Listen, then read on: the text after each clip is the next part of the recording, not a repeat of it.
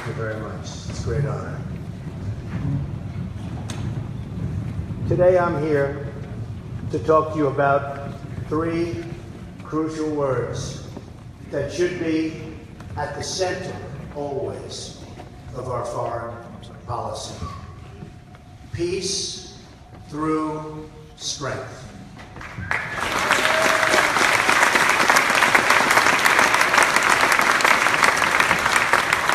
We want to achieve a stable, peaceful world with less conflict and more common ground.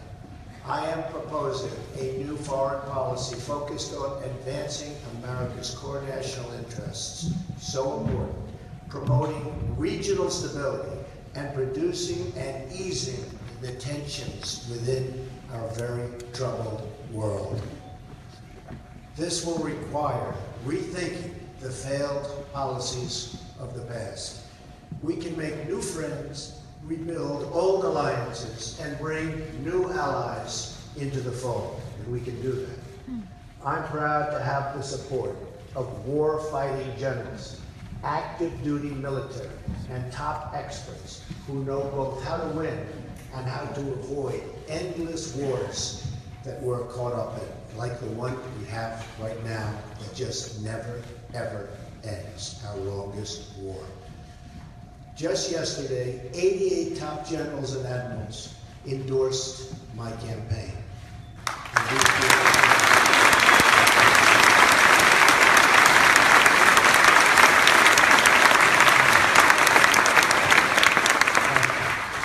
In the Trump administration, our actions in the Middle East will be tempered by realism. The current strategy of toppling regimes with no plan for what to do the day after only produces power vacuums that are filled simply by terrorists. Gradual reform, not sudden and radical change, should be our guiding objective in that region.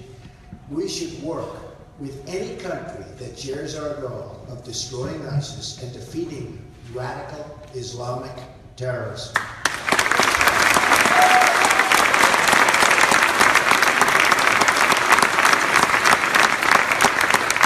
We're going to form new friendships and partnerships based on this mission and this mission alone. We now have an administration and a former Secretary of State who refused to say radical Islamic terrorism. And unless you're going to say the words, you're never going to solve the problem. It's very simple.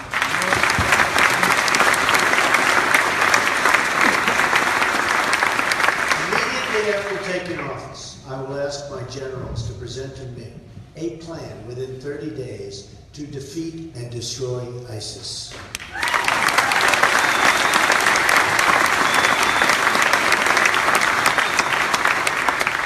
This will require military warfare, but also cyber warfare, financial warfare, and ideological warfare, as I laid out in my speech on defeating radical Islamic terrorism several weeks ago. Instead of an apology tour, which you saw President Obama give over and over again, I will proudly promote our system of government and our way of life as the best in the world, just like we did in our campaign against communism during the Cold War.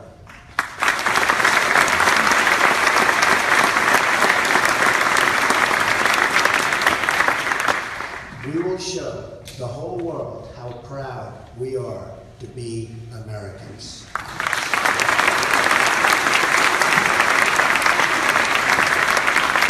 At the same time, immigration security is a vital part of our national security. We only want to admit people to our country who will support our values and love our people. They have to love our people.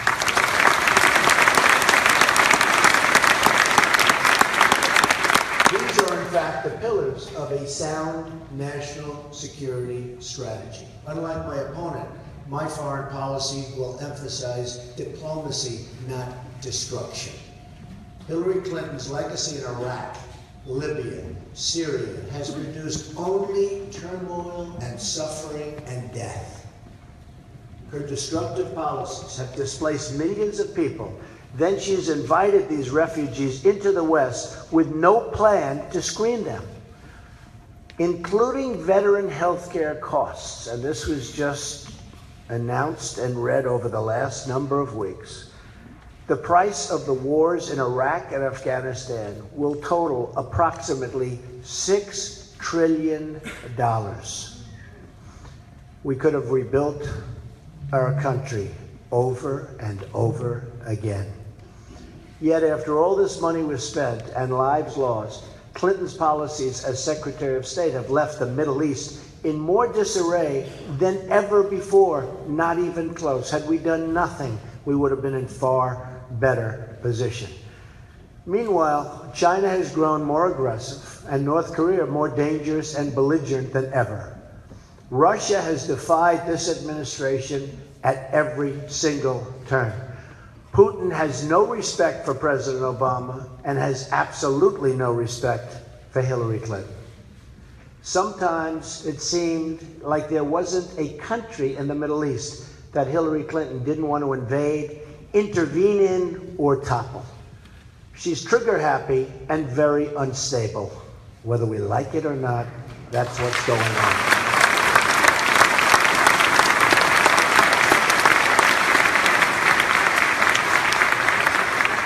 She's also reckless, so reckless, in fact, that she put her emails on an illegal server that our enemies could easily hack and probably have.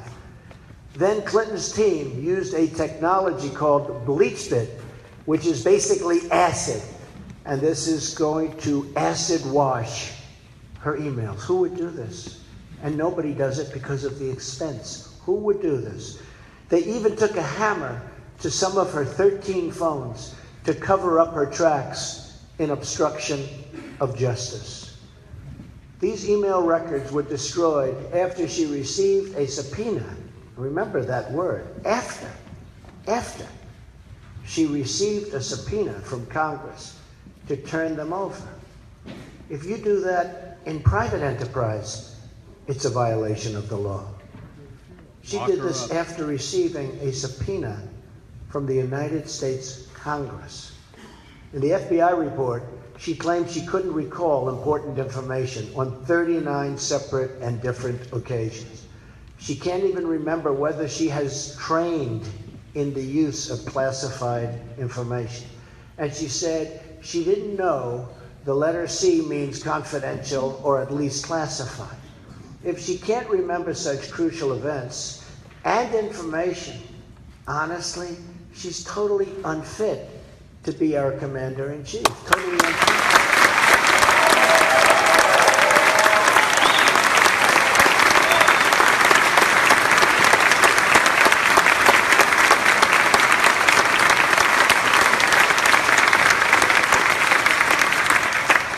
But I have a feeling she did remember, and she does know, and that also makes her unfit.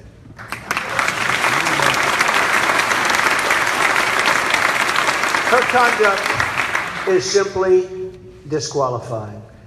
She talks about her experience, but Hillary Clinton's only foreign policy experience ended up in absolute failure. Everywhere she got involved, things got worse.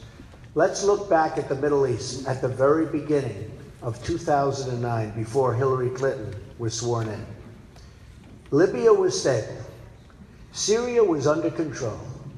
Egypt was ruled by a secular president and an ally of the United States. Iraq was experiencing a reduction in violence. The group that would become what is now called ISIS was close to being extinguished. Would have never happened. Would have never happened. Iran was being choked off by economic sanctions. Fast forward to today. What have we gotten from the horrible, horrible decisions made by Barack Obama and Secretary Clinton? Libya is in ruins.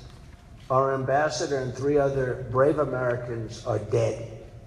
And ISIS has gained a new base of operations and taking their very valuable oil.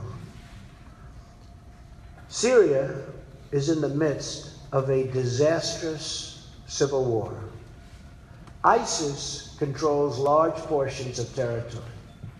A refugee crisis now threatens Europe and the United States, and hundreds of thousands of people are dead. In Egypt, terrorists have gained a foothold in the Sinai Desert near the Suez Canal, one of the most essential waterways anywhere in the world. Iraq is in chaos, and ISIS is on the loose. And Iran, by the way, will be taking over Iraq and their vast oil reserves. ISIS has spread across the Middle East and into the West. Iran, the world's largest state sponsor of terrorism, is now flush with $150 billion in cash being released by the United States, plus another $1.7 billion that we just learned about last evening in cash ransom payments. We thought it was $400 million. Turns out that it's now $1.7 billion in cash. In other words, our country was blackmailed and extorted into paying this unheard of amount of money as ransom. And our president lied to us. Worst of all, the nuclear deal puts Iran, the #1 state sponsor of radical Islamic terrorism, on a path to nuclear weapons. And that path will go very quickly. This is Hillary Clinton's foreign policy legacy. Failure and death. But that's not all. President Obama and Hillary Clinton have also overseen deep cuts in our military, which only invite more aggression. Really, we will have aggression like you've never seen before, and you've got it already happening. Our adversaries are chomping at the bit. History shows that when America is not prepared is when the danger is by far the greatest. We want to deter, avoid, and prevent conflict through our unquestioned military strength. We have the greatest people in the world. We have to give them the greatest equipment.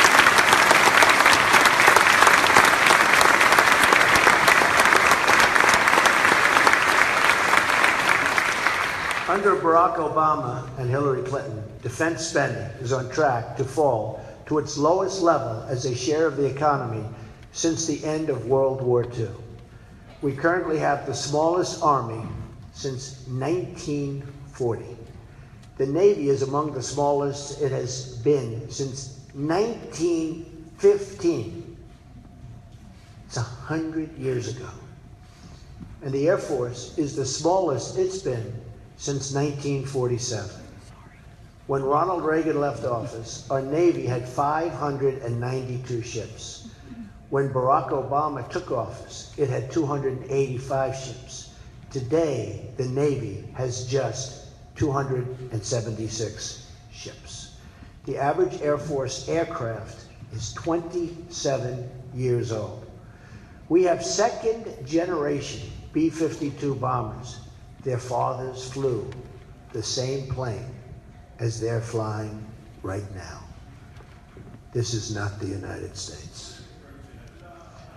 Our Army has been shrinking rapidly from 553,000 soldiers in 2009 to just 479,000 soldiers today. It's some decrease, and they want to make it smaller. In 2009, our Marine Corps had 202,000 active Marines. Today, it's 182,000. Our ship count is below the minimum of 308 that the Navy says is needed to execute its current missions at a minimal level. President Obama plans to reduce the Army to 450,000 troops, which would hamstring our ability to defend the United States. It takes 22 years on average to field a major new weapon system. In 2010, the United States spent $554 billion on non-war-based defense spending. In the year, and I have to say, currently, We're spending $548 billion, a cut of 10%, and that number is going down very rapidly looking into the future, unless I become your president.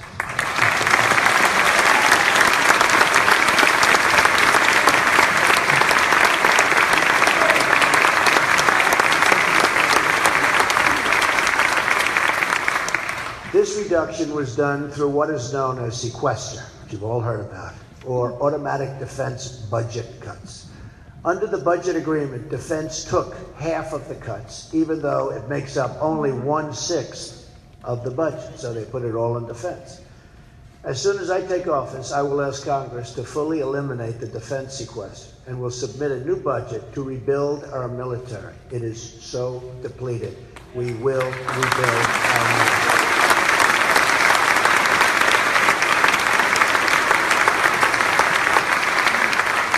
This will increase certainty in the defense community as to funding and will allow military leaders to plan for our future defense needs. And most importantly, we will be defended, because without defense, we don't have a country.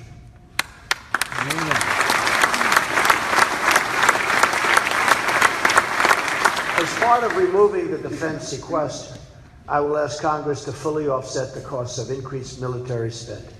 In the process, we will make government leaner and more responsive to the public.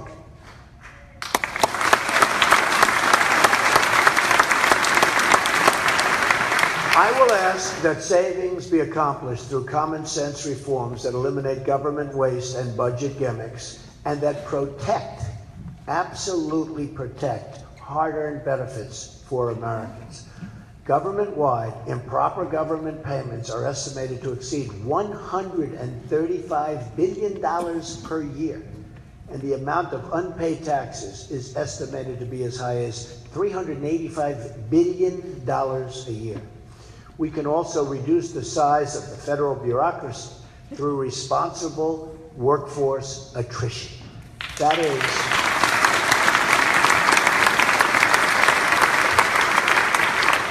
when employees retire, they can be replaced by a smaller number of new employees. That's the best way to do it. We can also stop funding programs that are not authorized in law. Congress spent $320 billion last year on 256 expired laws. These are laws that are gone. Spent all of that money. Removing just 5% of that will reduce spending by almost $200 billion over a 10-year period. The military will not be exempt either. The military bureaucracy will have to be trimmed down. We have to create that strength, and sometimes we have to reduce bureaucracy. It just gets in our way.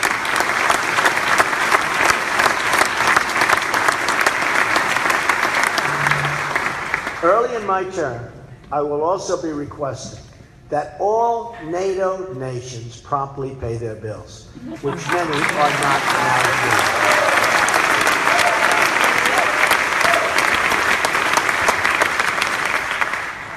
Only 5 NATO countries, including the United States, are currently meeting their minimum requirement to spend 2% of GDP on defense.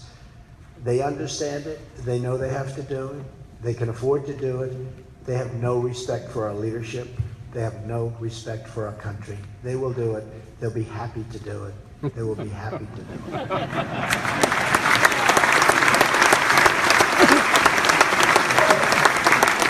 Additionally, I will be respectfully asking countries such as Germany, Japan, South Korea, Saudi Arabia, to pay more for the tremendous security we provide them.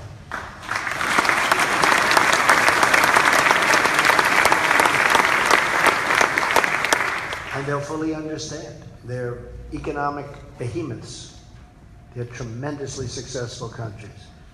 But we're subsidizing them for billions and billions of dollars. I think they'll fully understand.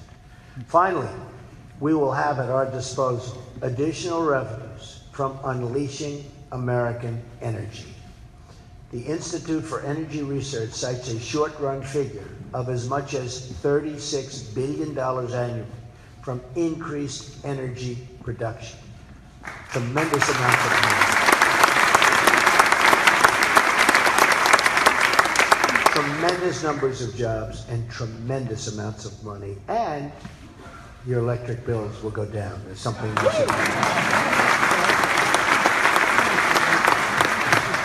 Using these new funds, I will ask my Secretary of Defense to propose a new defense budget to meet the following long-term goals. We will build an active army of around 540,000. As the Army's Chief of Staff has said, he needs desperately and really must have to protect our country. We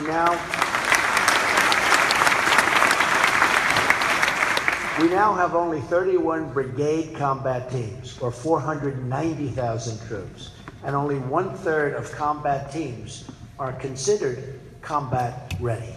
That's not good for our country. I actually don't even like saying it because plenty of countries are watching us right now, but we'll get it shaped up very quickly.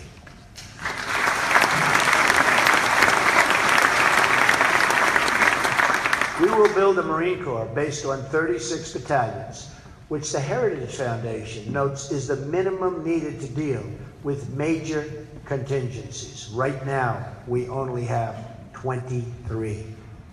We will build a Navy of 350 surface ships and submarines as recommended by the bipartisan National Defense Panel. We right now only have 276 ships, and it's not enough. And we will build an Air Force of at least 1,200 fighter aircraft, which the Heritage Foundation again has shown to be needed to execute current missions. We now have 1,113. Not enough. We will also seek to develop a state-of-the-art missile defense system.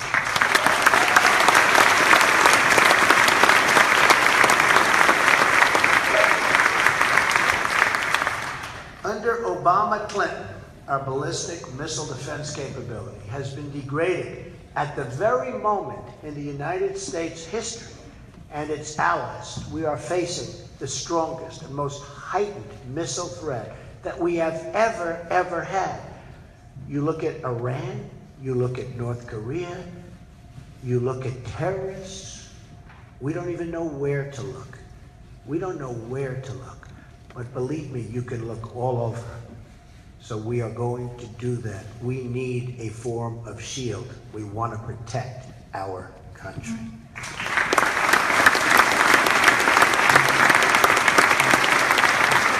As these potential adversaries grow their missile programs, U.S. military facilities in Asia and the Middle East, as well as our allies, are increasingly in range with the United States homeland, and we are really, absolutely, and potentially being threatened.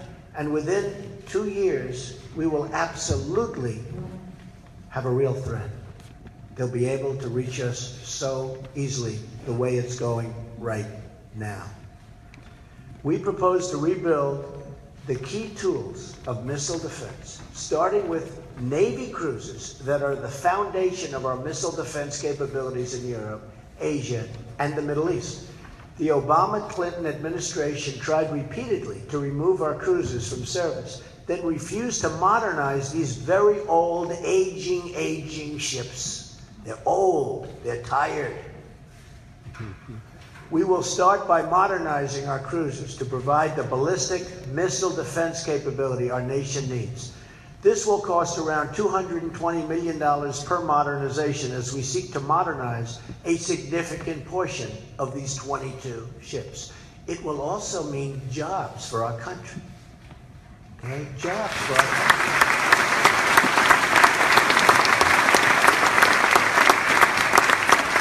And that is one of the big benefits. It's called jobs for our country, which we desperately need. As we expand our Navy toward the goal of 350 ships, we will also procure additional modern destroyers that are designed to handle the missile defense mission in the coming years. Accomplishing this missile rebuild and our military retooling will be a 50-state effort. Every state in the Union will be able to take part in rebuilding our military and developing technologies of tomorrow. In other words, the workers and the jobs will take place throughout the United States.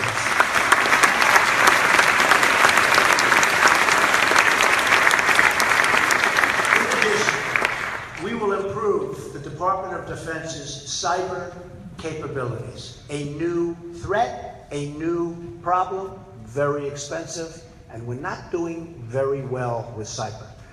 Hillary Clinton has taught us really how vulnerable we are in cyber hacking.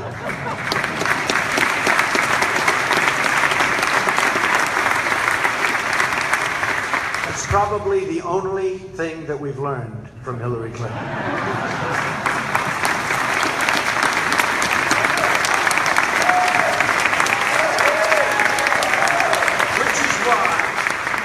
One of the first things we must do is to enforce all classification rules and to enforce all laws relating to the handling of classified information.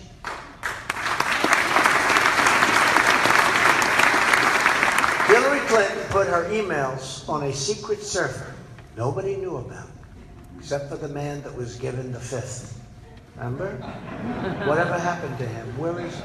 What happened to him? Where did he go? He pled the fifth. Never, that's the end of it. Ay, ay, ay.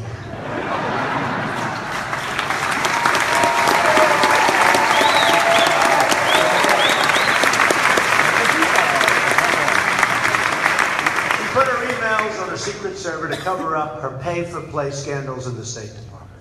Nothing threatens the integrity of our democracy more than when government officials put their public office up for sale. We will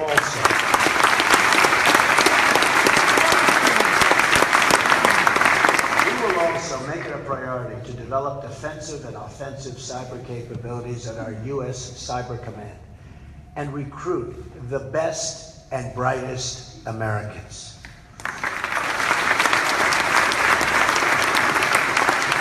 One of my first directives after taking office will be asking the Joint Chiefs of Staff and all relevant federal departments to conduct a thorough review of United States cyber defenses and identify all vulnerabilities. And we have to do that immediately, including to our power grid, our communication system, and all vital infrastructure.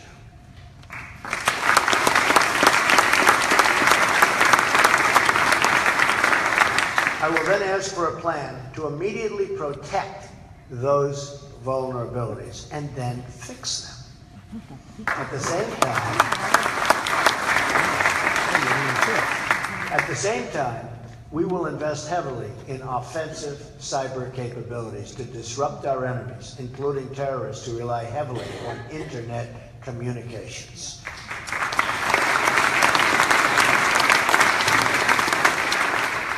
ISIS is using the internet to recruit.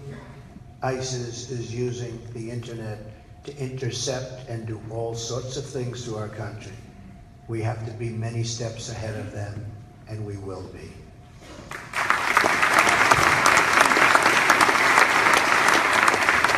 These new investments in cybersecurity and the modernization of our military will spur substantial new job creation in the private sector and help create the jobs and technologies of tomorrow. That's what we have to do. America must be the world's dominant technological powerhouse of the 21st century. And young Americans, including in our inner cities, should get these new jobs. Through training, through education, it will happen.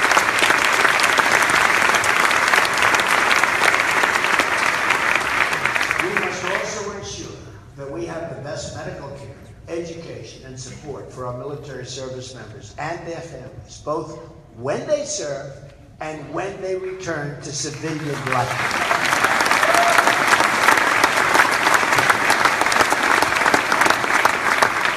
Our veterans are not being treated well. Our veterans, in many cases, are being treated worse than illegal immigrants, people that come into our country illegally. Our veterans are not being treated well. Amen. And by the way, Hillary Clinton has been doing this for 35 years. Now she says she can do it. She doesn't have a clue. Doesn't have a clue.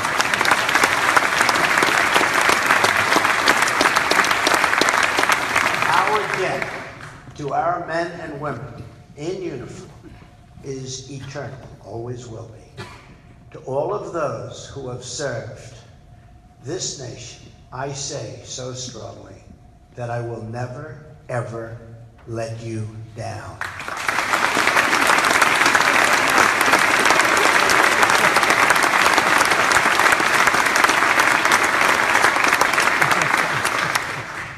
We will protect those who protect us. It's very simple.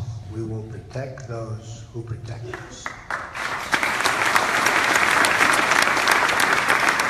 And we will follow their example of unity.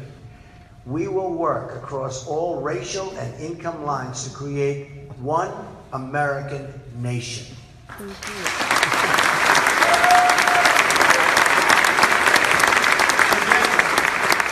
We will have one great American future. Our potential is unlimited. We will be one people, under one God, saluting one American flag.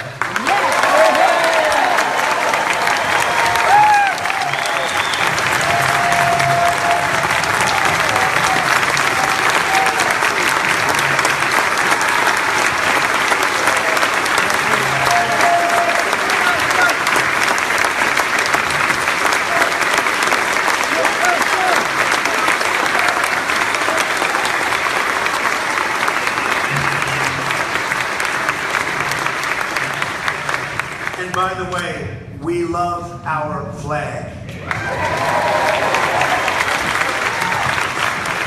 America will be a prosperous, generous, and inclusive society. We will discard the failed policies and division of the past and embrace true American change to rebuild our economy, rebuild our inner cities, they need help so desperately, and rebuild our country. We will bring back our jobs, and we will not let our jobs go to other countries.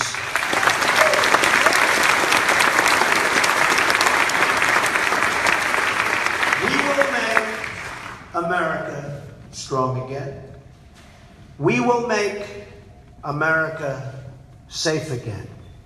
And we will make America great again, greater than ever before. Thank you very much.